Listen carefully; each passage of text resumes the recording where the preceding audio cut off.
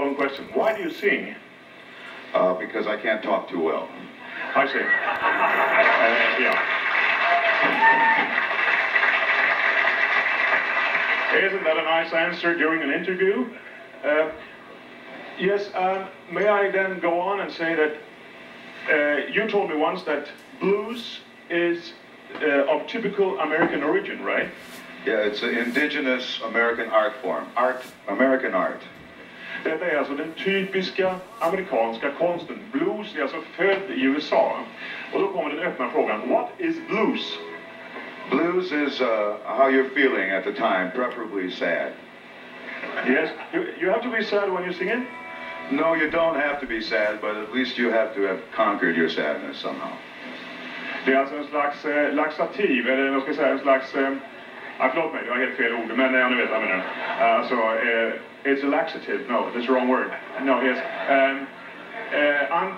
Antidepressive, right? Yes. Ja, det är alldeles rätt. Sen har vi det här med att you write your stuff, your own stuff, and you also you're going to make a musical on Broadway. That's correct. Isn't that a fair guess?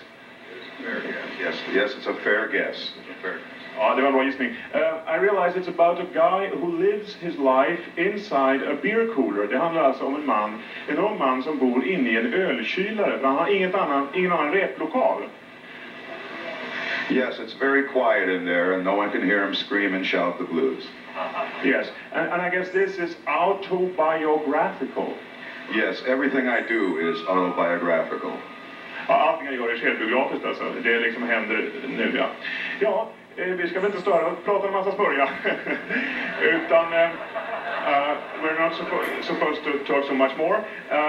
I'll just leave you. And I guess the next one, is that a male chauvinist song? The next song is not a male chauvinist song, no. It's just a song about cars, hot cars and hot women. No, Pride of Man, isn't it? No, this song, this song. I mean, that song. This is a song against war and stupidity and pride. All right. Thank you very much.